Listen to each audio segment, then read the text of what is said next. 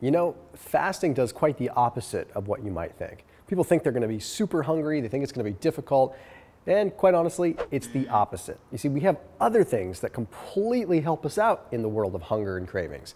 When you're fasting, you don't have these massive surges of hunger. You don't desire to eat these specific things. And the weird thing is most of us just kind of go on through our life and not really paying attention to it.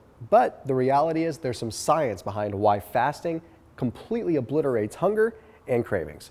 You're watching SixPackAbs.com. I'm Thomas DeLauer, the lead trainer and lead nutritionist over here, and also the creator of the science-based six-pack program, which is the world's leading intermittent fasting program.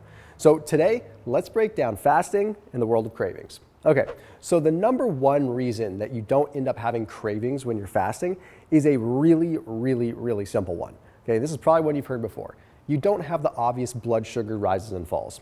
Straightforward, that's it. Okay, when you're not eating, you're not having a rise in blood sugar that's causing this subsequent increase in insulin that's going to therefore cause a drop in blood sugar, and you're not going to have you on that roller coaster ride. It makes it pretty straightforward. By keeping your insulin levels low and your blood sugar nice and stable, you're never having those peaks and valleys that are normally going to make you crave things. Normally, when you have sugar, you're going to spike your blood sugar. When it drops, it's telling your brain that you need sugar to get it up, so you consume something in the way of carbs or sugar to get your blood sugar up as fast as you possibly can. All right, the number two one is going to be ghrelin. Okay, ghrelin is our hunger hormone. It is secreted to tell our brain that it's time to eat. Higher levels of ghrelin mean more hunger. Straightforward. So here's two different studies that take a look at two different things when it comes down to ghrelin, but also how ghrelin may end up working when it comes to fasting. Okay, this first study was published in the European Journal of Endocrinology.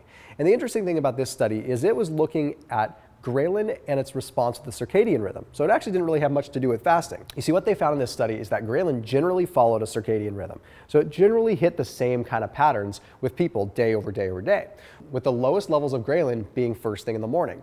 Now, why is this important? Okay, when we look at fasting, obviously you're going periods of time without eating. Well, if you look at the morning time, that's obviously the longest period of time we've gone without eating, whether you're fasting or not, and ghrelin levels are low. So it doesn't really add up. You see, most people tell you that the longer you go, the hungrier you get. Well, this doesn't apply at all. First thing in the morning, our ghrelin levels are nice and low, which defies the odds. You see, after a long period of not eating, we have the lowest ghrelin levels by and large. That's pretty darn cool. That proves right there that whole eating every 2 hours or eating 3 square meals a day kind of thing doesn't really apply. Now, the other thing that they found was that normally we start seeing peaks in our ghrelin levels around the times that we would normally eat. So what this means is that we start establishing a learned hormonal behavior. You see, our hormones are starting to predict when we do eat. So the more frequently you do eat, yeah, you might start seeing more responses in ghrelin simply because it's telling you, hey, it's time to eat. Normally you're eating around this time. But in the sake of fasting, you're conditioning yourself to not have that happen. So your brain's signaling gets a little bit whacked out in a good way. It doesn't start sending a response to increase more hunger. You're basically just able to go a longer period of time because you don't have this hormonal response that's just going up in relation to when you normally would eat. The other thing this study found that was interesting is that ghrelin levels would start to decline 2 hours after they would peak, whether you ate or not. So even if you didn't eat, the ghrelin levels would still come back down. It was like just a cyclical response that didn't really have a whole lot to do with your actual eating patterns. It was flat out circadian. It was just part of your body, part of your mind, part of the overall continuum of life itself. There's another study that was published in the world of fasting and ghrelin. This one was published in the Journal of Clinical Metabolism and Endocrinology.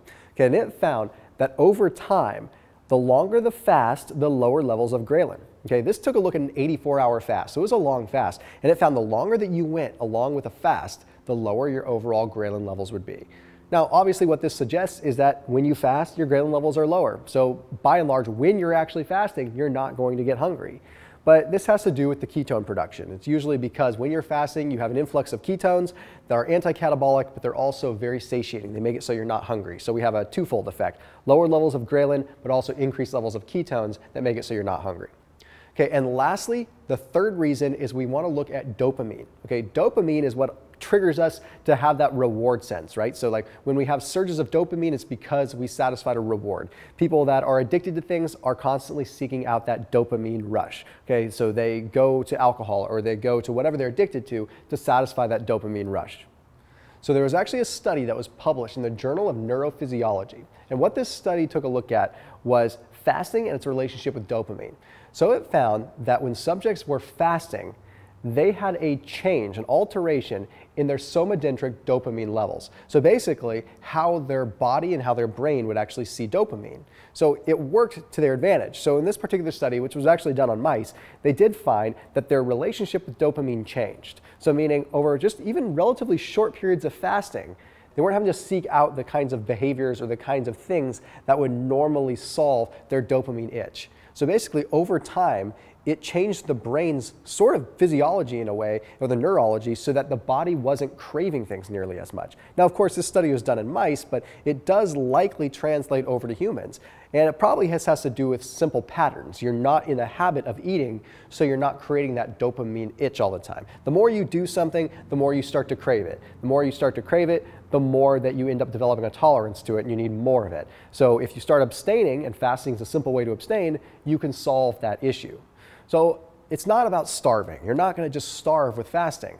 You see, you might mentally have a little roadblock at first, but by far you're going to find that you're not hungry, that you don't have cravings. And honestly, you have physiology on your side. So as always, make sure you're keeping it locked in here with SixPackAbs.com, and I will see you in the next video.